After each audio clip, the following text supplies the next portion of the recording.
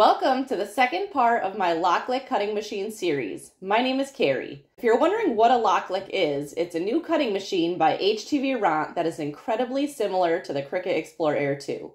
If you missed part 1, don't worry, you can go back on my last video and check it out. In my last video, I unboxed this Loklik machine and did a detailed side-by-side comparison with the Cricut Explore Air 2. I explained what's the difference between a Loklik and a Cricut and showed how to set up the machine. Today, in part 2, we're diving into the software side of things.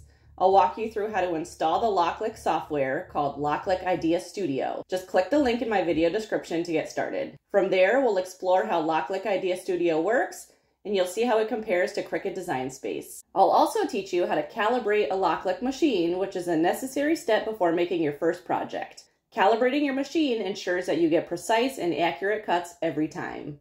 After the calibration, we're getting hands-on with our first project together. I'll be using the patterned heat transfer vinyl that came with the Loklik, cutting it out, and then heat pressing it onto a pair of shorts. If you decide you want to buy one of these cutting machines, I'll share some promo codes that you'll only find on my channel at the end of this video. Before we start the installation, I'd love it if you liked, subscribed, and commented on this video. Your engagement really helps my small business grow here on YouTube. Help me reach my goal of getting to 50,000 subscribers. We have a lot to cover in this video, so let's get started.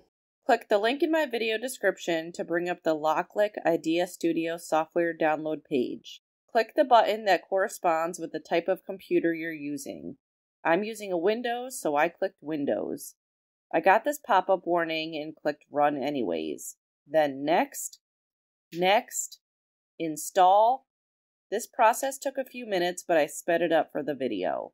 Then click Finish. Nothing automatically popped up, so I went to my Start menu and searched for Loklik, and the program came right up. Press the Click to Register button below the Login button. Type in your email address, password, first and last name, then click Register. This is what the canvas looks like in the Loklik Idea Studio. If you go up to the Help tab, they have some great learning resources. Click Help, Beginner's Guide, and watch the video to familiarize yourself with the different functions.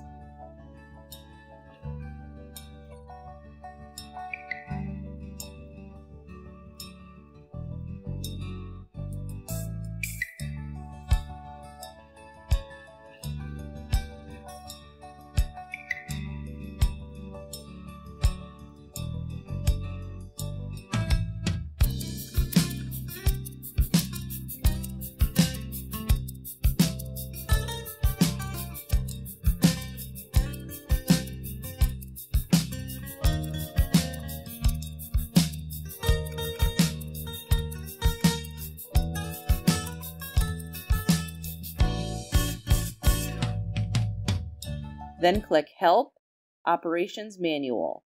This brings up a 41-page PDF operation manual full of tons of important information. It's a big file, so it might take a few minutes to load.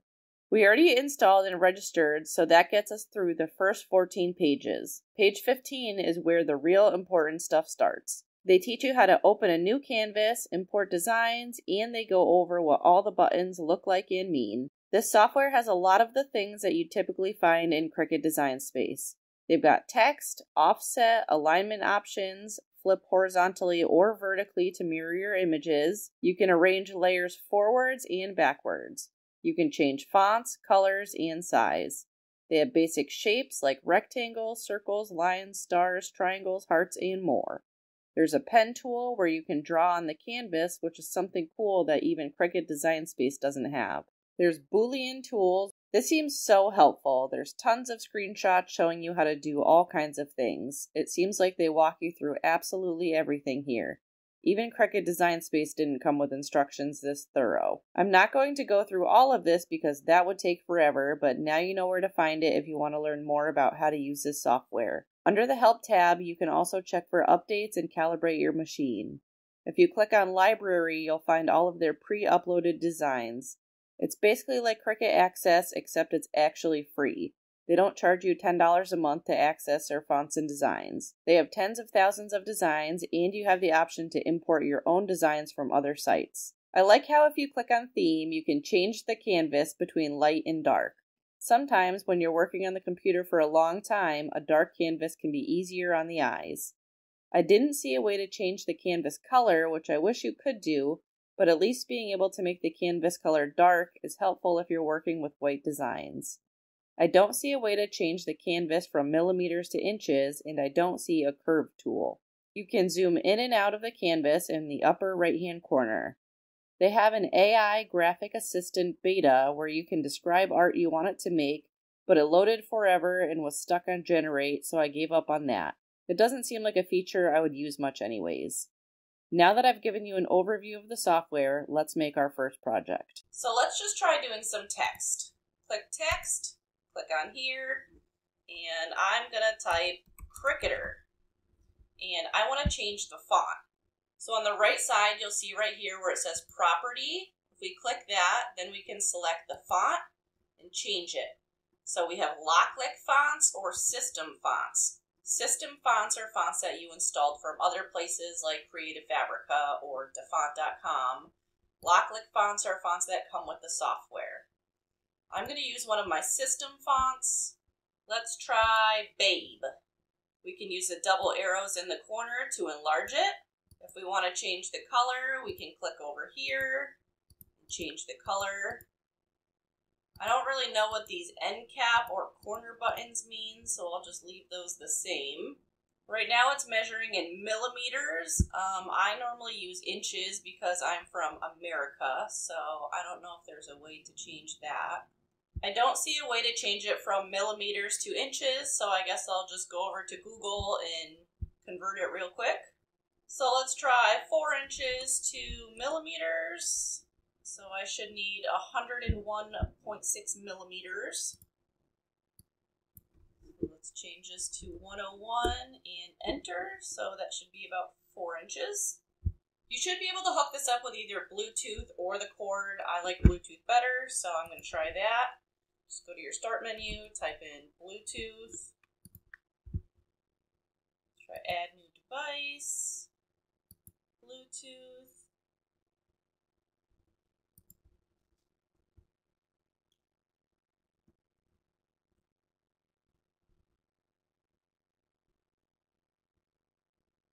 I'm not seeing any kind of Loklik software showing up in my Bluetooth devices, so I guess I'm going to try and connect it with the cord. Alright, I plugged in the machine. Let's see if we can connect this device. Right now it says no device connected. Well, maybe I had to click here to connect it with Bluetooth. Let's see if I unplug this cord. See if I unplug the cord if it will still stay connected to Bluetooth. So there we go. I guess that's what you have to do if you want to connect it to Bluetooth. You go to connect device and then you click on this Bluetooth. Then you won't need the cord. I'm assuming you have to weld your script fonts together, so I'm going to highlight that and click Unite. Because typically on these cutting machines, if you don't, then it makes little slice marks in between each letter. So let's try making it now. So to make it, you go up here to where it says Connect Device. You want to click Standard Cut. If you're doing a print and cut, then you would click here. We're using a 12 by 12 inch mat. We got our text. Here's where we select our material. So we're going to be using a basic heat transfer vinyl. Actually, this is probably a patterned heat transfer vinyl. Then it automatically sets the force, the speed. Whenever you work with a heat transfer vinyl, you need to mirror the image. Down here is where you mirror it. So this is typically the way that you would mirror it. It doesn't show you a preview, it just shows you that the button turns blue. You can either mirror it here, or you could do it in here by clicking this button. Then you won't need to mirror it here. And then let's go over and click Cut. Before we do our first cut on the machine, we're supposed to calibrate it. So I believe if we go up here to Help and click Machine Calibration, it says print out the machine calibration chart. If you already have one, click Next. So I need to print it out. Click Print. And then select the printer we want to use and click Print. Then we can click Next.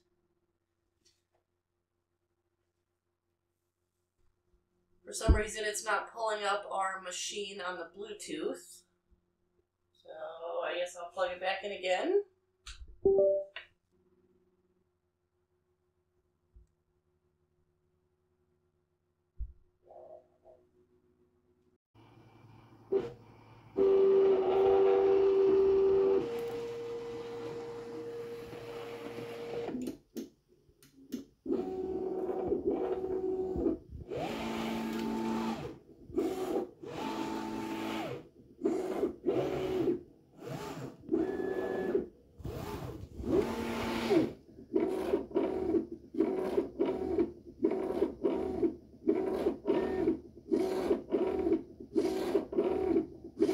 Seems like it's done.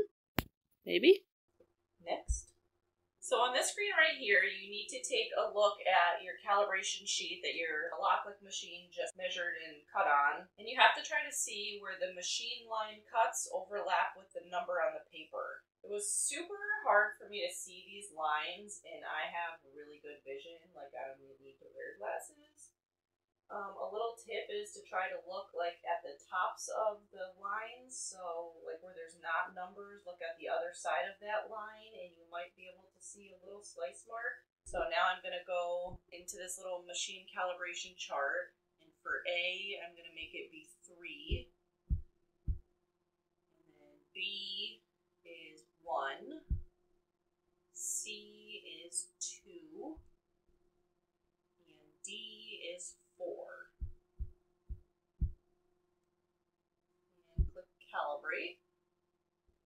So I guess my machine is calibrated now. Now here's the part that I'm worried about. Let's see if this paper comes off of this mat without getting stuck.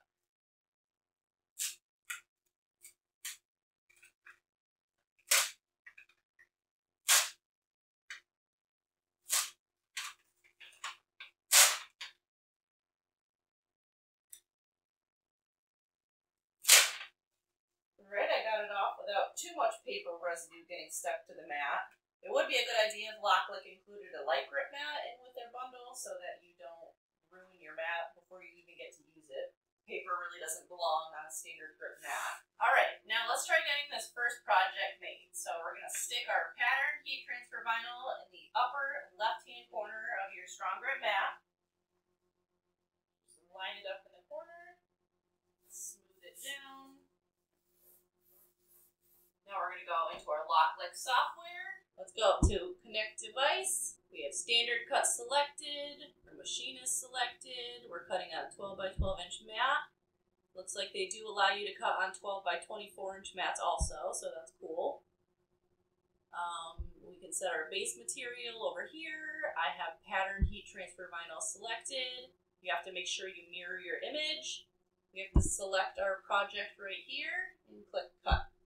Load your mat into the machine by doing one quick push of the double arrow. And then we're going to start it by doing a long push on the start button.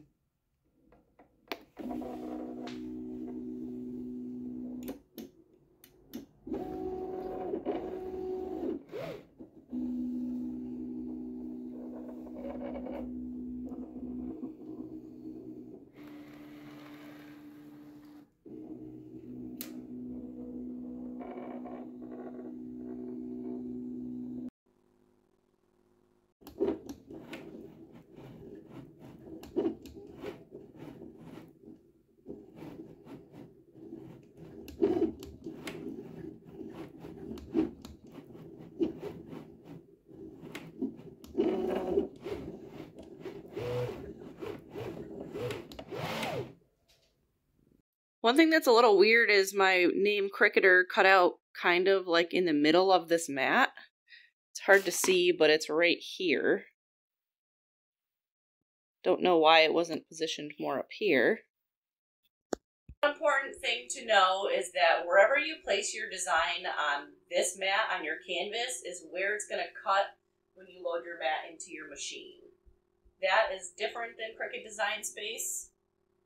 So before I had my design over here, and then when I cut it out on the mat, it cut the design over here. So it's a good thing I didn't pre-cut my vinyl first, because otherwise it wouldn't have cut right. So just make sure when you place it on your mat, you put it on the upper left-hand corner in the canvas and then make it. On to the next step, weeding our design. Let's see how good this project is. I'm just going to cut out my Cricuter name. The Loklik didn't come with any kind of weeding tools. I have some from my Cricut, so that's something to make note of. If you haven't purchased one of these machines yet, you will need to get some weeding tools. Weeding is when you remove the excess material around your design until you're left with the design you do want.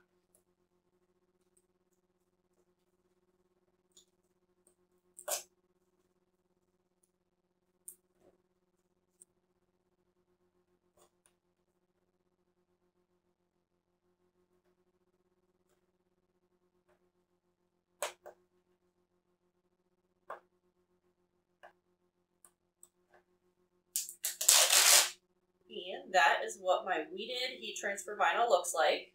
It actually looks kind of cool with the blue and the white. You can't even tell that it said Loklik before. It just looks like a blue and white patterned heat transfer vinyl. The next step is to heat press the design onto the fabric. I'm going to do that using my HTVRont auto heat press. So to turn it on, you press the power button. And then I'm going to set my temperature to 315 degrees. For 15 seconds.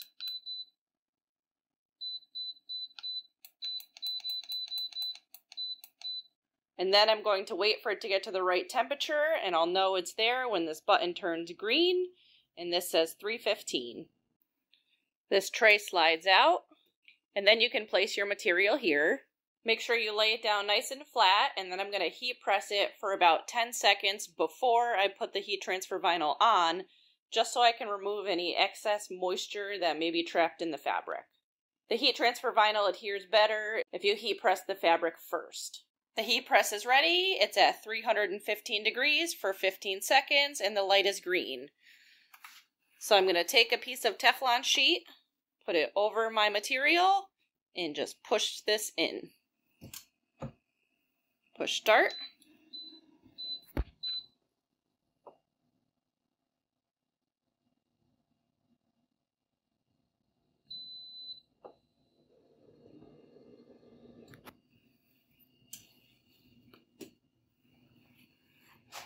Then I'm going to place my design right here. Cover it back up with that Teflon sheet and heat press it again.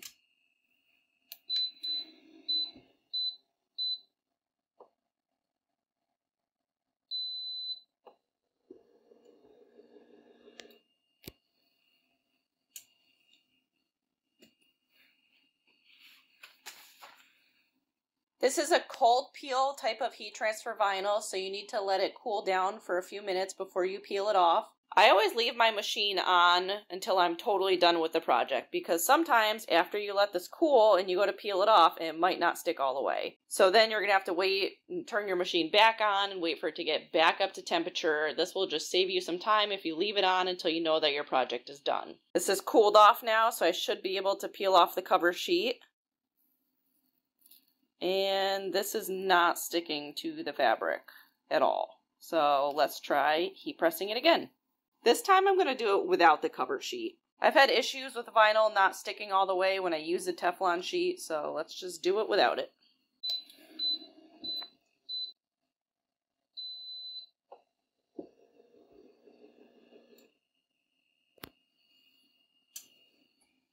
Let's wait a minute and see if that works.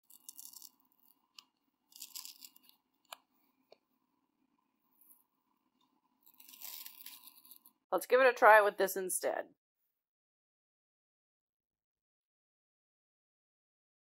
Let's see if we have better luck this time.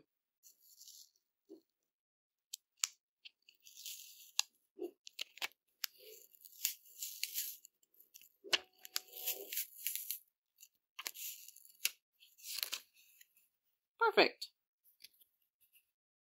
Now that our project is done, let's talk about my final thoughts on this machine. I couldn't get my heat transfer vinyl to stick using my auto press from HTVRont, but that had nothing to do with the Loklik machine. That was an auto press machine issue. Honestly, I've had issues with that machine from the day I got it. I've tried to make so many different projects on it, and I can never get my heat transfer vinyl to stick. I've tried making shirts, shorts, ornaments, like nothing sticks, and I don't know why. But once I pulled out my Easy Press Mini, my heat transfer vinyl stuck to the material, no problem. It's very similar to the Cricut Explore Air 2. It has storage compartments in all of the same places. It uses the same fine point and deep point blades as the Cricut Explore Air 2. It also uses the same mats, and it cuts the same size projects on either a 12 by 12 inch mat or a 12 by 24 inch mat. The Loklik software seems pretty easy to use, and they have a lot of similar buttons like in Cricut Design Space. I was surprised to see that they even had an offset button. One feature that was missing was the curve tool, but it seems like they update their software pretty frequently, so I'm sure it will keep getting better as time goes on. The Loklik has its own library full of fonts and designs. If you don't want to use those ones, you can import your own fonts and designs into the software from other places like Creative Fabrica or defont.com. If you're wondering where to get the best fonts and designs, I would recommend a website called Creative Fabrica. I have a link for a free trial to them down below in my video description. I've only made this one simple project so far, so I'm curious to see how it does with more complex projects and materials. Let me know in the comments what you want me to try making next with the Loklik. The Loklik is normally listed at $199.99, but it's currently on sale for $135.99. On Black Friday, it will be dropping down even further to $129.99. Compare that to the Cricut Explore Air 2, which is currently selling for $229.99. From now until November 28th, you can save $15 off the Auto Tumbler heat press, the Loklik cutting machine, and their machine bundles. Enter code KPBQFV at checkout to save $15.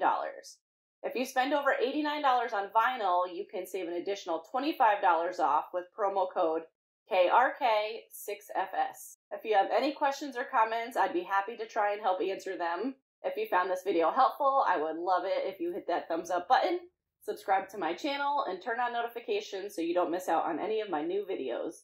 Thanks for watching, and I'll see you in the next one.